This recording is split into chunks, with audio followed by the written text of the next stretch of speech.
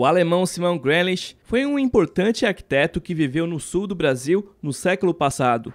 Por Blumenau, deixou sua marca em várias construções. Atualmente, mais de 70 continuam erguidas na cidade.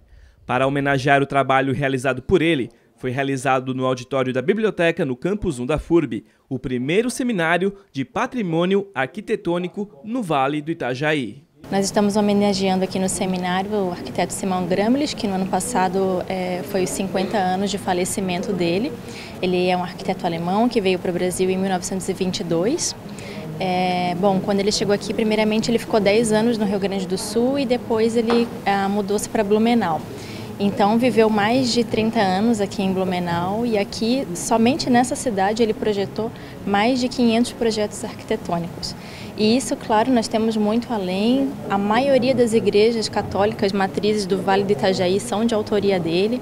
Então, a compreensão da obra do Gramlich ela é essencial porque ela fala de toda essa contribuição do legado dele para o Vale do Itajaí.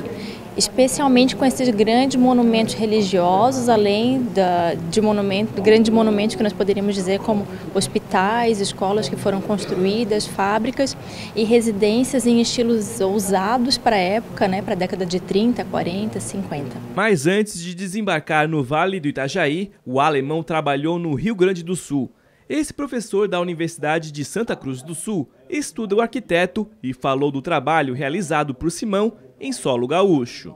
O Simão Gramlich realmente ele veio da Alemanha para o Rio Grande do Sul e por lá permaneceu por cerca de 10 anos, onde teve uma obra voltada principalmente para igrejas, edifícios religiosos, e depois desse trabalho ele realmente então se mudou a Blumenau, onde trabalhou aqui por mais de 30 anos, onde realmente foi a produção maior dele, e onde veio a falecer no final da década de 60. Além da homenagem, a ideia do seminário é formar uma rede de pesquisadores em patrimônio arquitetônico na região.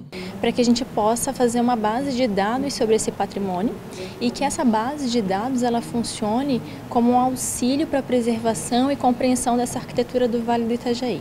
A reitora da FURB também esteve presente no seminário. E essa pesquisa que ela faz aqui em Santa Catarina e no Rio Grande do Sul também, então acho que é muito rico para a arquitetura, nós precisamos ter esse registro. O patrimônio só é preservado quando é conhecido. É com muita felicidade que recebemos aqui em Blumenau, na FURB, esse primeiro seminário.